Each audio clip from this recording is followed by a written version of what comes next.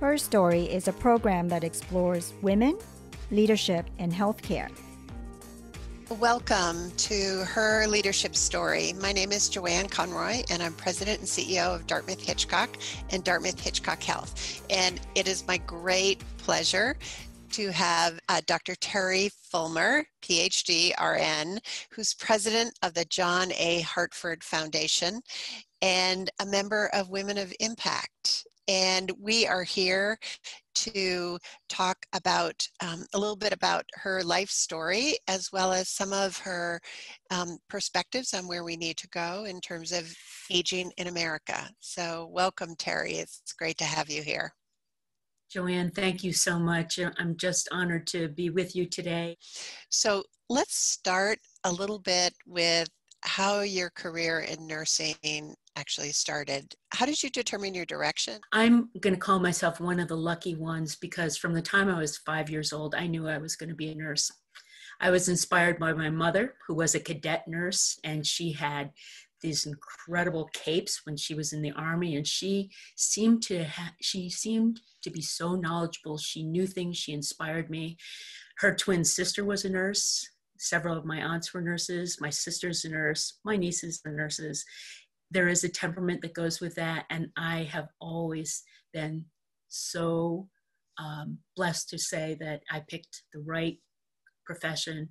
There were probably some decision trees somewhere in your career, though, where you moved from bedside nursing to actually nursing leadership and nursing research.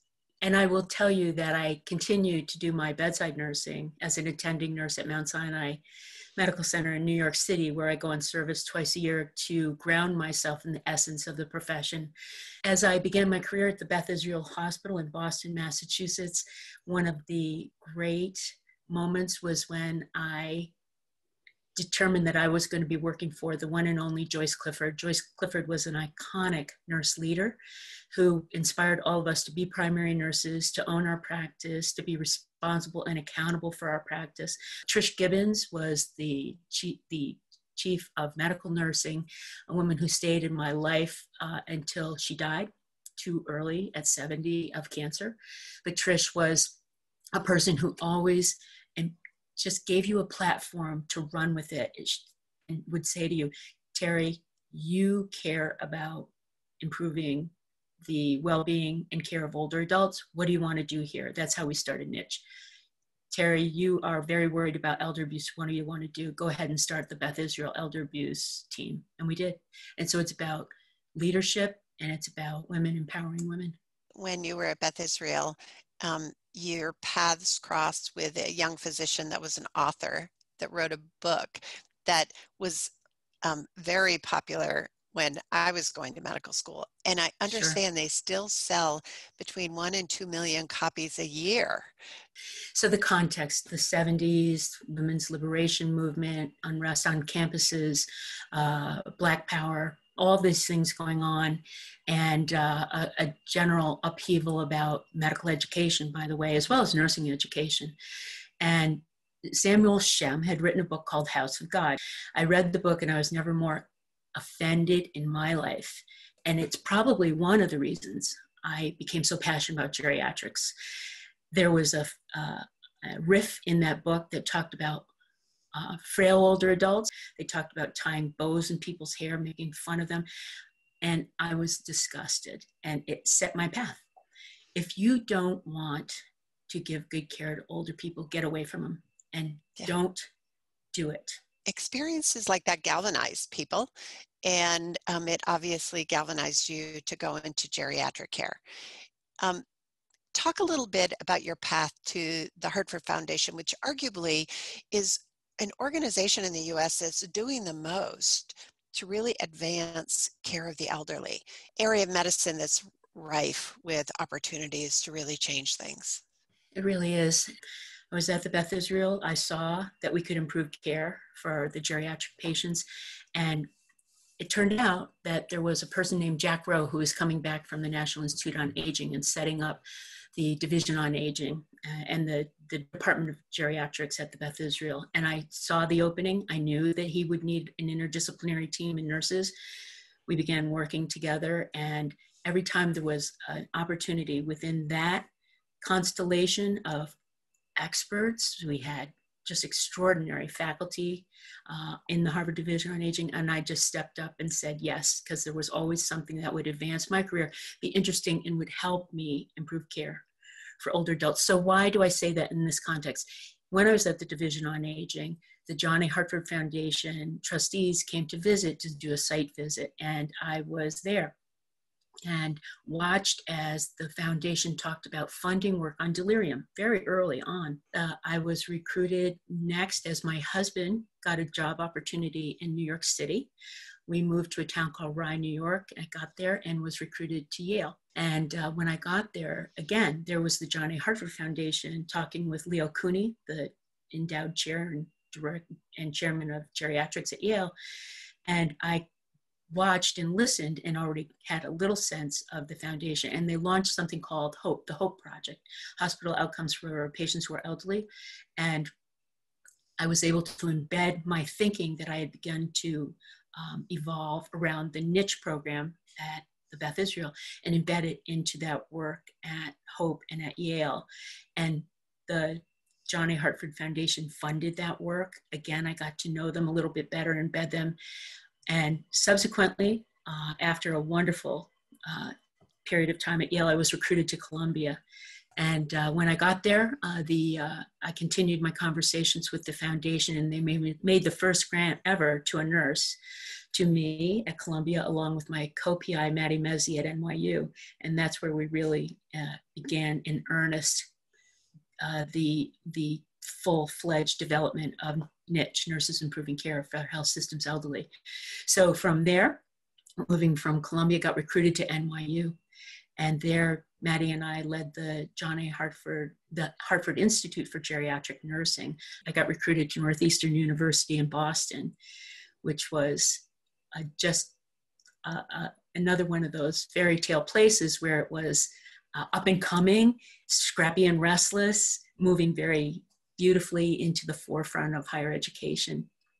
There I was at Northeastern, and I got a phone call from the search firm who was looking for a new CEO for the John A. Hartford Foundation. And to my great delight, I was successfully selected, and I've been there for now going into my 6th year. I know that one of your favorite quotes is a quote from Gloria Steinem that says, "Without leaps of imagination or dreaming, we lose the excitement of possibilities." Did you dream you were going to be a college president and then had to kind of shift it to be president of, a national foundation? So what I know about me is I love to beat my personal best. I am not competing with you, I'm competing with me. And when I move my career ahead, I like to beat my personal best and say to myself, I could do that. Very often you're looking at people in roles and you say, I could do that. So if you could, then do it. It's the talk is cheap, watch what people do. And so if you think you can do it, try. I might submit 10 papers before one gets accepted. I might put my name in for 3 jobs before I get that next one. And to share the moments of failure, and if you want to call it that, I don't call it failure, I just call it next round. Just talk a little bit about your first 100 days at the Hartford Foundation. I mean, you were a known entity, they knew you, but it's different to be known by an organization and to come in and, really make an assessment of how you actually make that organization better. It's all about understanding the trustees' mission, vision, and goals, what they want, and making sure you mesh with them, and that you mesh with them. You don't compromise what you think is right, but you listen carefully. When I joined the foundation, they were in transition with chairs. We had been very devoted to developing the next generation of leaders in geriatrics. So we're funding centers of geriatric medicine, geriatric nursing, geriatric social work, and funding models of care, as well as doing our health and aging policy fellows program. When I joined, they said that they wanted to shift downstream to the point of practice, music to my ears. You know, I was in higher education as a dean or a professor for 37 years, loved every minute of it. But at my heart, I'm a clinician. And so, and in my essence, I'm a clinician. And so I could translate that for them. And I knew I was going to be able to do that. First 100 days. When I took the position, I presented my first 100 days and they were very pleased with that. But I got there in May, and by June, I needed to lead my first trustee meeting. We meet quarterly. By September, one of our trustees said, "So Terry, what's your big idea?" And I kind of knew, and I said, you know, my big idea is age-friendly health systems, because there is no such thing. And we moved very rapidly from there. And what I needed to do was work with our remarkable staff at the foundation, who are very smart and very knowledgeable, and say to them, this is what I'm thinking. Are you with me? Can you improve it with me? Can you get on board with me? And I looked in the eyes of each of them, and they have been my most passionate supporters. When you talk about age-friendly health systems, especially around COVID, we have seen a lot of gaps. How has that shifted your thinking about age-friendly health systems and maybe the priorities that we need to address? What I would say is, for all of us in geriatrics, it was a galvanizing moment. It's like, oh my goodness, all of a sudden we were seeing the numbers out of nursing homes. We made an emergency grant to the Institute for Healthcare Improvement to work on a national nursing home huddle that took place every day from 12 to 12:20 to really get out there and support the frontline nursing home personnel, as well as anybody else who wanted to join us. Yeah. You know, I think for all Americans that have family members in nursing homes and haven't been able to see them, but have been able to appreciate the impact of the isolation, as well as some of the strains on our nursing home system right now in order to deliver the care that we would expect to receive as an older person. So think 10 years ahead or 20 years ahead, and what do you hope elder care will look like in the frail elderly? What you're describing, Joanne, is an age-friendly health system, a system that starts at your kitchen table, takes you perhaps to the emergency room, maybe to the ICU, back to rehab, back to your kitchen table. Every point of care has to be age-friendly. So no matter where you are, point of care, quality of care, an age-friendly health system causes no harm, is responsive to what matters to the older individual, and is reliable. What we have is a lack of reliability that is shocking to you and to me, and it can't continue. When I try to get people's attention on this, and I am very serious about it, I say, let's close all nursing homes. Why would we do that? Because incremental, tedious little tinkering and change will not do what we need to have ready for the baby boomers. Right, who will be out in force looking for some support as they age. Let's talk about you personally. So when you were talking about your journey, you've actually moved to a bunch of different cities, and you have a professional spouse. How did you and your husband actually manage that? So that's a negotiation that's ongoing from the time you decide that you're a couple. And Keith and I met actually in 3rd grade. And we started dating when I was 15. And so we've known each other. And one of the beauties of that is I knew his mom and dad. He knew my mom. My dad had since passed, but we knew a lot about each other, and we sort of had a way of understanding each other, which does not mean that our negotiations were any easier. We graduated college, and there was a first negotiation where Keith got a scholarship to St. Lawrence. I got a scholarship to Skidmore. These were incredible schools, very generous scholarships, or we wouldn't have gone. He got a position in grad school at Northeastern, so that decided Boston. So each turn along the way, it's like, where are we going to live? How are we going to do this? We were married several years before we had our first adorable baby, Nina, who's now 36. And at that moment, Keith turned to me and he said, "You're not really going to work, are you?" And I said, "Keith, I'm a tenured professor. I tend to think of this as a career." Even your own husband. Yeah. And in my community, people would say to me, "Do you have to work?" It's a career. And so you will I think that we are not past that curve yet. Young women tell me it's still there. And we have to support them and help them with language. You and I both know that healthcare has been historically very hierarchical, very male dominated, and it's kind of permeated every kind of aspect of delivering care. And I think we're breaking barriers subtly, but there's a lot more work to do. So talk a little bit about some of the interesting observations you had as a nurse leader. I mentioned briefly that I worked at Harvard, Yale, and Columbia. One would notice that those are pretty traditional, male-dominated, particularly if you're in a medical school, organizations.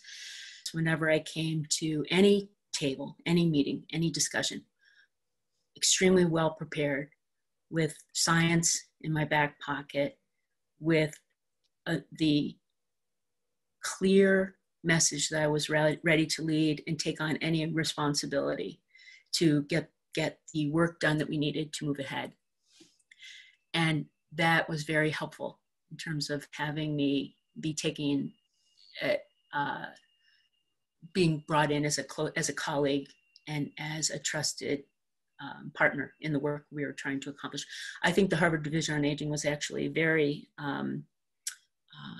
well-rounded, because again, it was the 70s and there was a lot of momentum around women's rights, and we spoke about it. And one time we were in a meeting, and I remember there was a person who was talking about caregiving, and one of the people in the room made the comment, well, you know, we really have to help women with caregiving. And I said, I don't want you to help me, I want you to do it. I could double the number of caregivers tomorrow if I could double the gender. And what happened in that moment is everybody laughed and they changed the topic.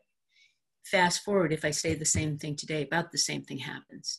So until we seriously look at the way that we share those responsibilities, or decide that we're going to, in any family unit, have them be unequal for reasons that we expressly understand, we won't make the progress we need.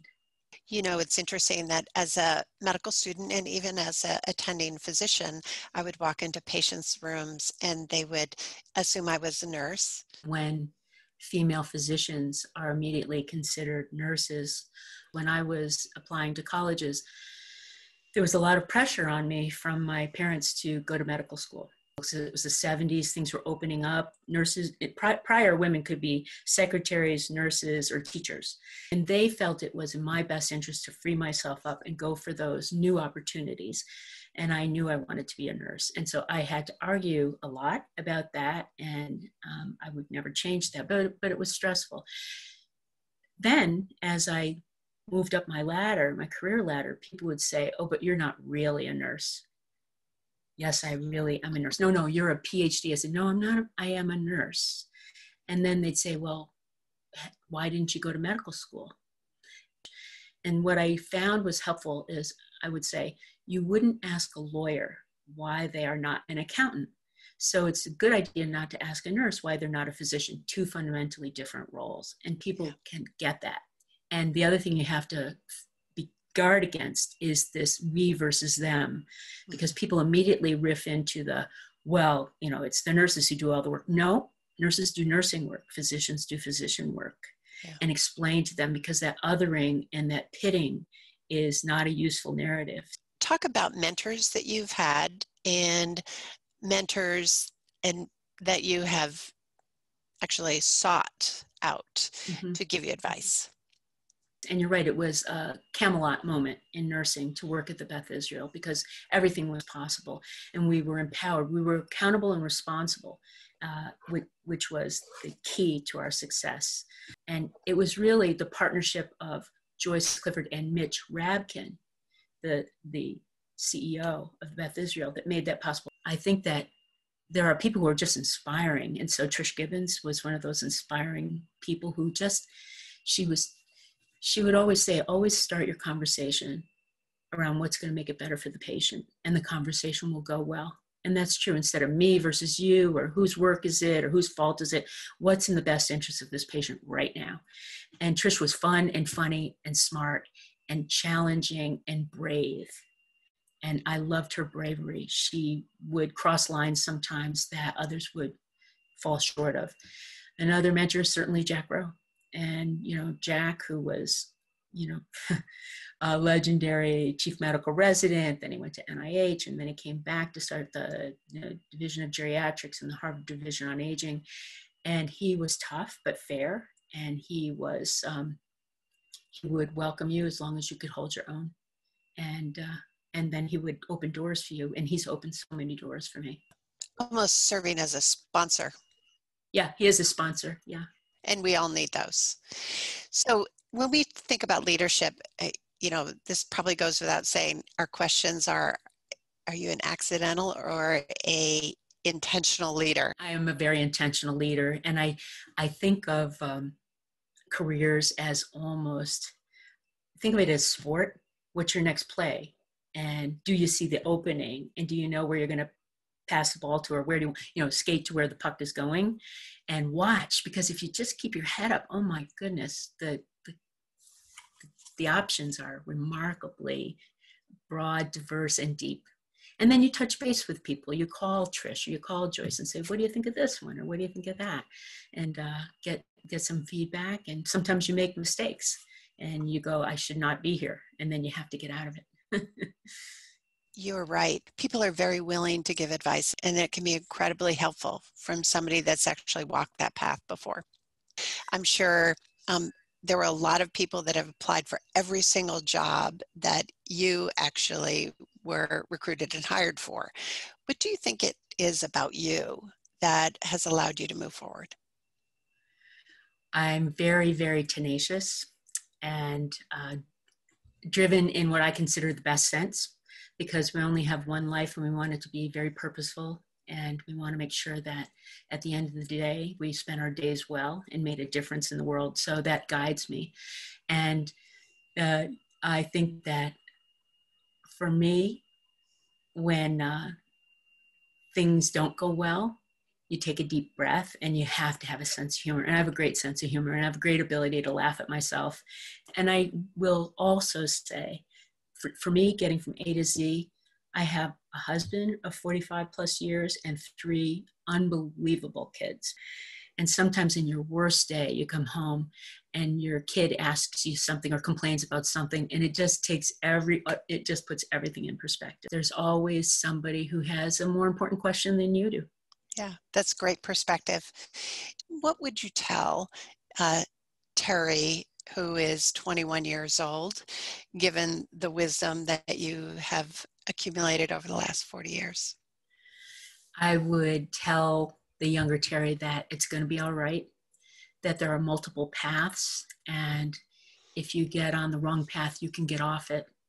And that if you find yourself in a place where you don't believe that your capacity is doing the best for the most people, then you probably need to rethink what you're doing. And so one of the trite phrases I use, and I've used with nursing students, I'll say everything's reversible except death. So just remind yourself in these moments that, we're going to get there. This is slower. This is harder. We're feeling some pain around this one, but we're going to get there, and we're going to get around a corner to where we're going to be able to laugh at this. The other phrase that Trish Gibbons and I always used to say in the worst of the moments was the following. We'd say, I can't wait until this is just a bad memory. And that's helpful. We have all done a face plant at some point in our career. We do get up and brush ourselves off and keep going.